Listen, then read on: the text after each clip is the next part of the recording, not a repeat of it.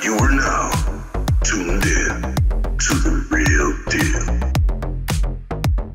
What is up, guys? It's the real deal. Welcome back to the channel.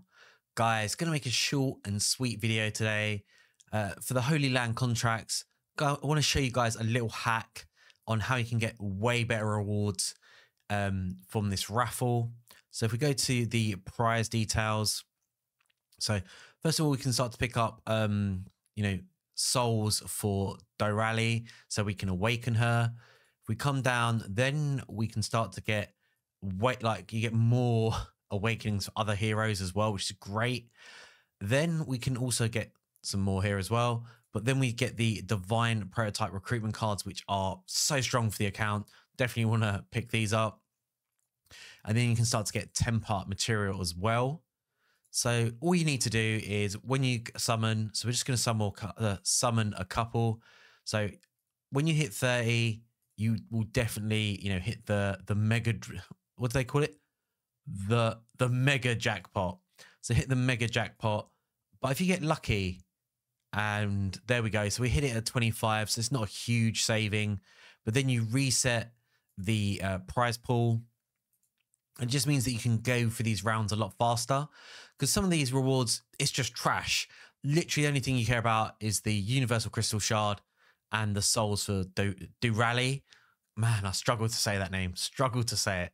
But yeah, we literally just want to plow through this and try and pick up the end game rewards as quickly as possible and just cycle through these rounds. That's all you want to do.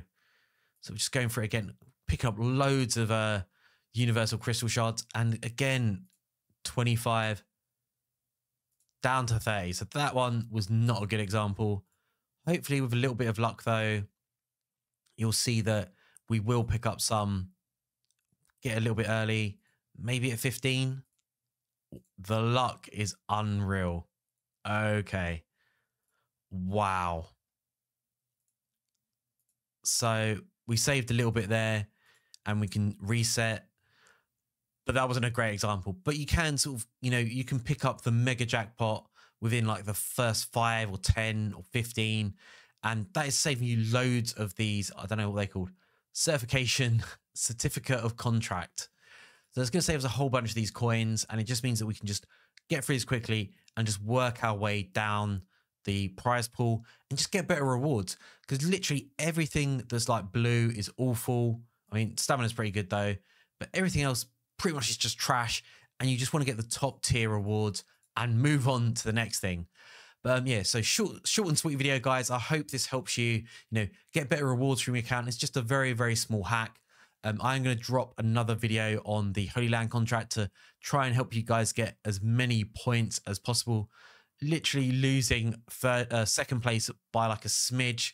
But yeah, thank you so much for watching, guys. Please leave me a cheeky thumbs up. Make sure you smash that subscribe, and I'll see you all in a video soon. Peace.